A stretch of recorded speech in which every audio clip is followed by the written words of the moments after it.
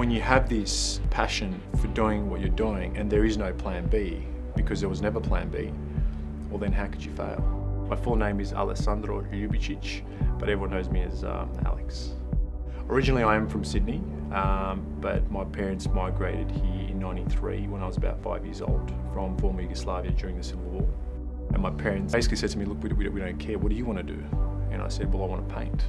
When I went to the National Art School, I mean, it was a big eye-opener. Learning the basics, or so-called rules of engagement, of how to approach a painting, how to look at a painting. I found that after I graduated, it took me 6 years to actually put that into practice.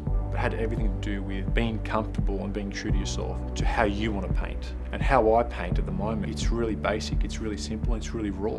As artists, as creatives, we take on a lot from other creatives and we get influenced quite easily. You're starting to grab a bit from every artist and you're making your own mixture. But for me, I lock myself up and I paint the way I think things should be represented.